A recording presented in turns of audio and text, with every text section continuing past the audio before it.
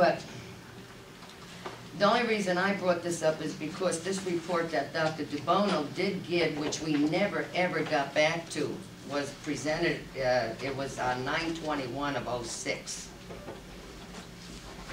That shows where he indicated that he felt there was a reason and showed the extension of the habitat line, snake habitat.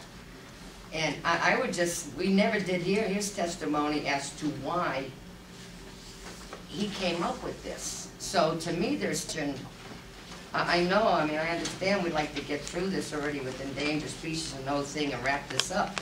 But to me, there's still questions out here, and he's not here to testify one way or the other as to where did he come up with this, or, I mean, he has, you know, some bearings on this.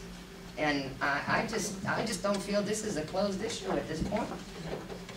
And if we can't speak to him, well, we're listening to one side, but we're not hearing the whole thing. So to me, there's still answers out there. I mean, there's questions that aren't answered.